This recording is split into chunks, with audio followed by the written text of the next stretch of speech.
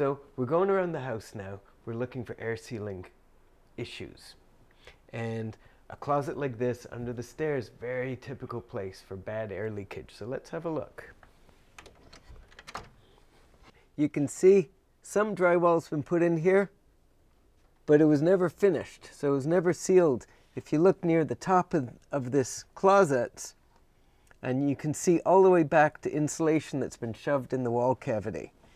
That's all open to the outside. So, and back there also, this is cold in here, and the wind probably blows through here on a windy day.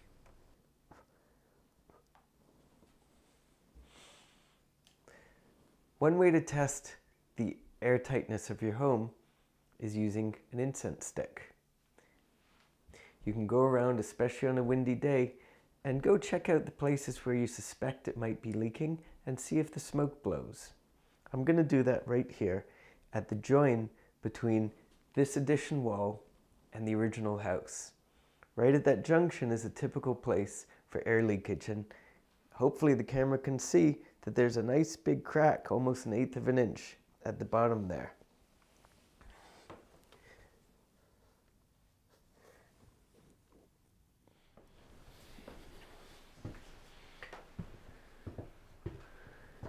So here we see lots of cracks in the wall. See all these cracks? There's a big one, there's a big one up there. Every one of those cracks is a hole to outside. Basically, the way to think of it is any crack, any hole in any wall is basically a hole open to the outside. To seal all of them. These are easy. You can use caulk. Looks like it was started already.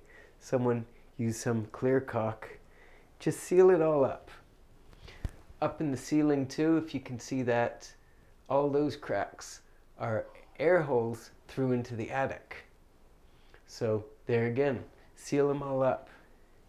At the edge of where the wall meets the ceiling, that's a great place for air leakage. So seal that up. Probably behind this quarter round, that'd be a great place. I can feel the air blowing through here. Yeah, right here, a lot of air blowing through. When it comes to air sealing, you want to think about all the places where air can get in or out of your house. One of the places that tends to be ignored a lot are this type of old stovepipe hole. Now, this hole, as you can see, has already been sealed.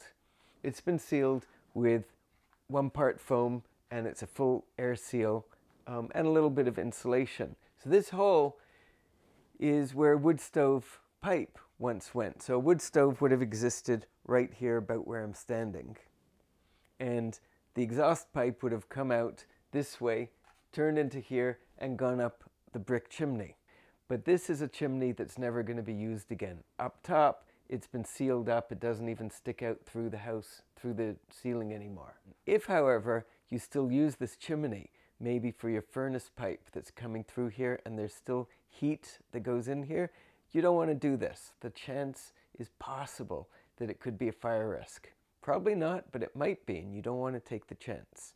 In that case, something like this is a good solution.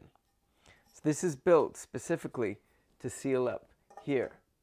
Now, to make it a good air seal, you take something like this, which is a high temperature caulk. It's designed for cars, so it's designed for very high temperatures. And you want to slather it on all along this edge, so that when you put this on and you knock it in all the way, you get a good tight air seal with the caulk. It could go on further. I'm not going to put it on all the way, but a nice mallet or even a hammer to knock it in as tight as it can go, that's what you want. And then you have a perfect air seal that's fully fireproof and heat proof. A lot of plumbing penetrations are built much bigger than they need to be. Look at this one up here. This is the bottom of the tub. This is where the tub drains out. And there's this big hole cut into the floor. So all of that is a huge air leak. All this cold air that's down in the basement can run up into there and make your bathroom colder. Almost every house I go into has a big hole like that that needs to be air sealed. The way you need to do it is to take some sort of very stiff board. Use cardboard if you have to. That's not your best option. Probably the best is, say, half-inch foam board, because it's thin, it's easy to cut, it's easy to control. There's also a material called thermopan that's basically a cardboard that's covered in foil on both sides, so it's got good longevity. And you're going to cut and you're going to seal up that hole as best as you can, and then you can use great stuff or caulk to fill the edges and make it airtight. So a lot of houses I go into, there's a pet door, but they don't have a pet anymore. Now this one, at least, unlike many, this one has a cover on it. That's great. But still, look at this cover. That's just a big hole to outside. So what I recommend, it's a big deal to change your door. So what I recommend is to seal this up. Get a piece of blue board, dow board, something. Seal it up, caulk it, make this a full air seal, and then stick this back on. Like this, it's not an air seal. There's still air coming in. Now this here, this shows you the foundation is settling in a not very healthy way. This floor, that's a hole all the way down to the crawl space. So this is a big hole to outside. Big time air sealing issue. The easiest way to deal with this is just with a can of urethane foam. Mostly the main product out there is called Great Stuff.